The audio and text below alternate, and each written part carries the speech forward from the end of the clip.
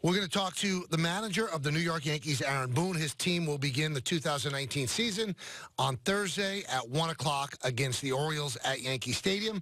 Aaron, it's Michael, Don, and Peter. How you doing? I'm doing well. How you doing, guys? Doing great. So how do you feel about your team as the season begins? Really good. Obviously dealing with some injuries to some key guys, but we think the good news on them, we feel like we're probably going to avoid some long-term situations. But we also feel like, we have the roster to be able to cover those things up on the short term, and feel like the guys that are ready to go for opening day are really in a good place. Have had a good spring by and large. I feel like the workload they've had has been good, sprinkled with the proper rest. So I feel like by and large our guys in a really good place as we get ready for Thursday. You better than you were last year? I think we are. I mean, look, I was sitting here last year thinking we were really good, and obviously we were. But I do feel like we're a deeper club, and, even with some of the injuries, significant guys we're talking about being down right now, I still feel like we're in a really good place and able to cover that, maybe more so than we were this time last year. Now, when you say you're better, does that mean you'll win more games in the regular season than you did last year, or that you might be in a better position to make a run in the playoffs? Look, you never know how it's going to shake out win total wise. There's so many things that go into that.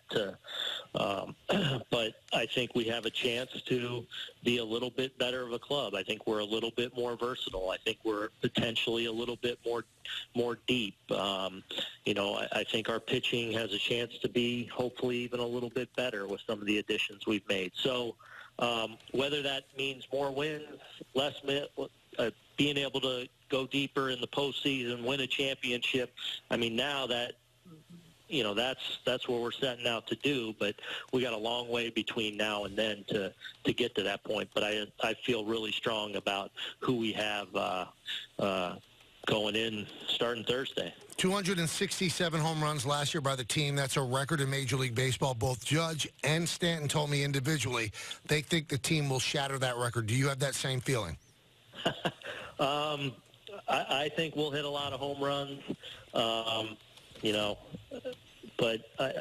we want to shatter that win total in the month of October. That's our ultimate goal, and we want to hoist the championship. That's what we're playing for, and whether that means we hit a ton more homers or slightly less, whatever it may be, our power is a big thing, and what that number ends up being, we'll see. Now, I know you and Michael have got into the whole too many home runs sometimes hurt you in the postseason thing. Because history does show that if you hit a lot of home runs in the regular season or are too reliant on it, that it could hurt you in the playoffs. But with everybody trying to hit home runs, Aaron, I guess there's a new way of thinking, right? Well, no, I just sometimes I get it's one of those issues that riles me up a little bit. It's, why don't you just get hits with runners, and that's a skill too. We're trying to be the most complete, best offensive club we can be. But it's not an easy thing to be the best offensive club. You got to be pretty well-rounded. I think we have a chance to be there. I think some of the additions we've made, plus some of the improvements, I think guys are continuing to make as all-around hitters will allow us to be that. But, sometimes getting a big hit in a situation off a tough pitcher isn't necessarily a choice, as it is you got to be really good. With the home runs, obviously come a lot of strikeouts, and Aaron Judge kind of adjusted 2 strikes this year. He's not going to stride as much. Do you think a team could strike out too much? Does that concern you about your team? Because there's not much negative about this team as far as I could tell. The strikeouts concern me a little bit, but I guess that's the price of doing business now. Well, there's no question there's a value in being able to put the ball in play, and that is a really good thing. I think we have the ability to improve on who we were last year. You mentioned Judge.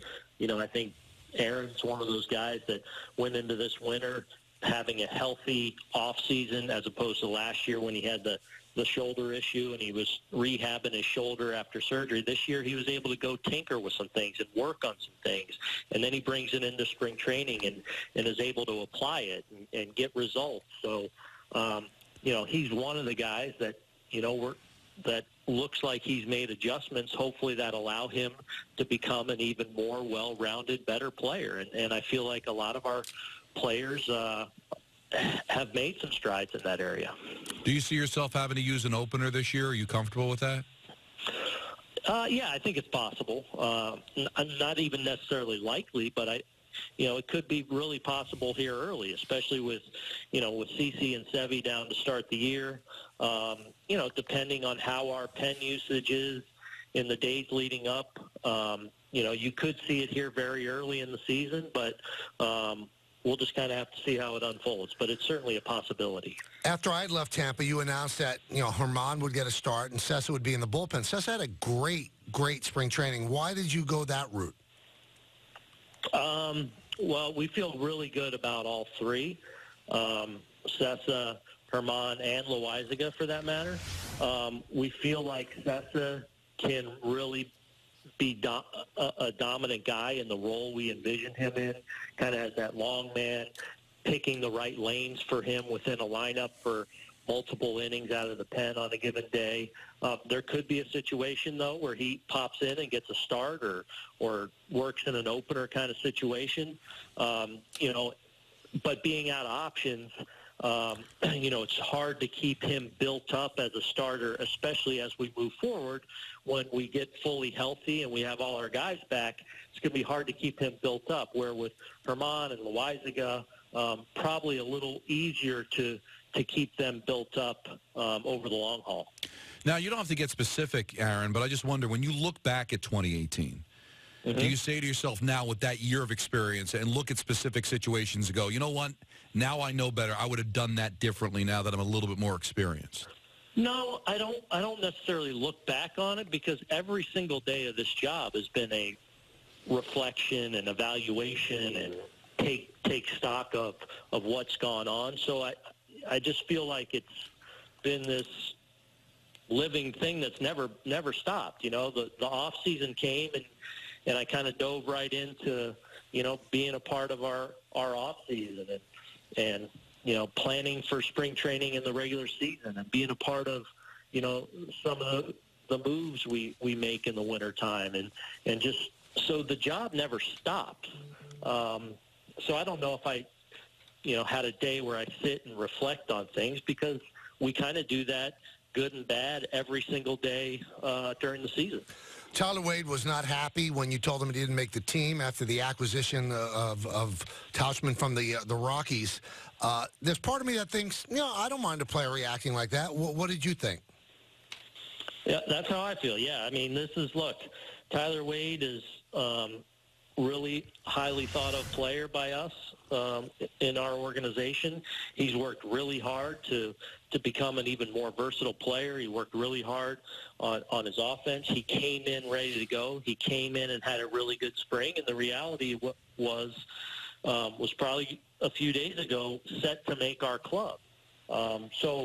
Yeah, I mean, I want a player to be a little ticked off or frustrated, but now it's you got to be able to focus that frustration in the right way and go out and handle your business, because we still think he's going to play an important role for us this year at some point, and hopefully in what is a championship season, he's going to be a part of that. So he needs to keep his focus and continue to work on his game. And there's a scenario where even as we get healthier, you can envision him on the roster in a lot of different ways. All right, so with Hicks out at the beginning of the season with the bad back, is your outfield most of the time Stanton, Gardner, and Judge? Yes. In that order, okay. And then your DH will either be Voit or Bird? Yeah, it'll probably be in there. Yeah, it could be Voit and Bird. If you want to get Tauchman in there a day, or obviously we'll spell Guardy a little bit, but if we wanted to spell Judge or Stanton or give them a DH day.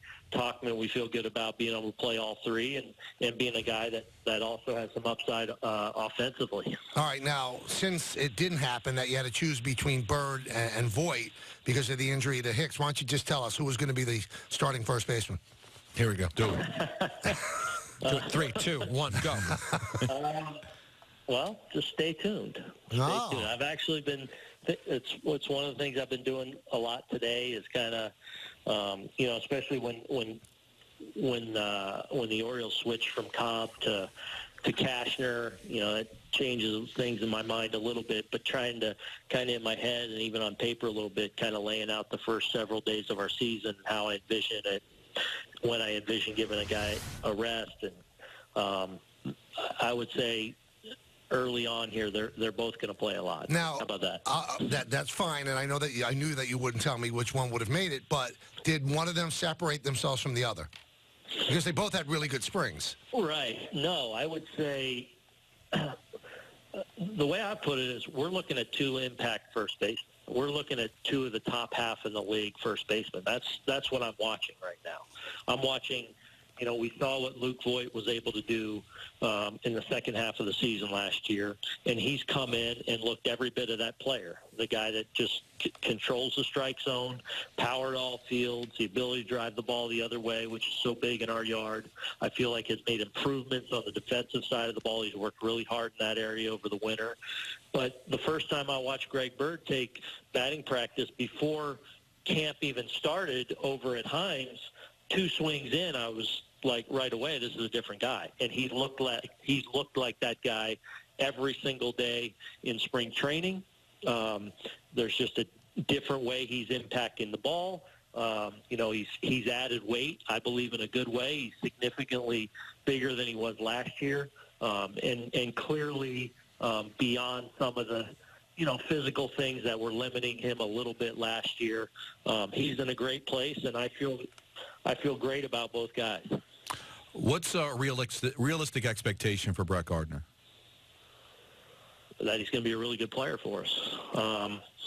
Hopefully, we'll give him his days off here and there, but we're expecting a really good player. And even though, some of his numbers fell off a little bit last year, I think some of the underlying things suggest that it wasn't that far off from where he was the year before. The home runs were a little bit down, but the way he was impacting the ball night in and night out were similar. I feel like with some of the injuries we had last year, we probably had to lean on him a little more than we would have liked. So there probably was some wear down a little bit late in the year, and hopefully this is a year that we can protect him a little bit more, give him his days off, because we think he's going to be a really good player for us on both sides of the ball. Aaron Boone, the Yankee manager, is our guest. I was a little concerned, Aaron, in one of the last games that I did down in spring training that the velocity wasn't there for Chapman. You thought it was because he had been used for 2 innings a couple of days before. Is there any concern that he's okay? No, I feel like he's good. He threw yesterday in a minor league game and was basically 95, 96. And I think he's a guy that at this point in spring, I think, you get into the big league games with the third deck and it's go time, and I think that adds a couple miles an hour. Now I think are we going to see the 103, 104 miles an hour Aroldis Chapman? I don't know. Maybe not.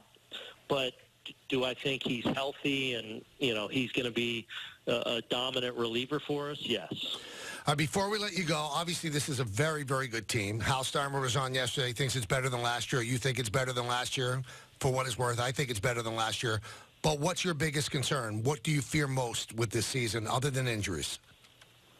Well, I just think first and foremost, guys that we have injured right now, those are really important players for us and impact players for us. So it's important that we do get them back at some point, because, especially when you look at our rotation right now with Sevy and CeCe starting on the injured list,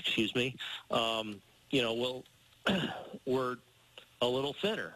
there, obviously. So, we can't afford to have a bunch of guys go down in that regard. But I feel great about where our guys are at, and I feel like their frame of mind is really good. I feel like it's a hungry group with their intentions in the right place, and we're excited to go out and show the world that.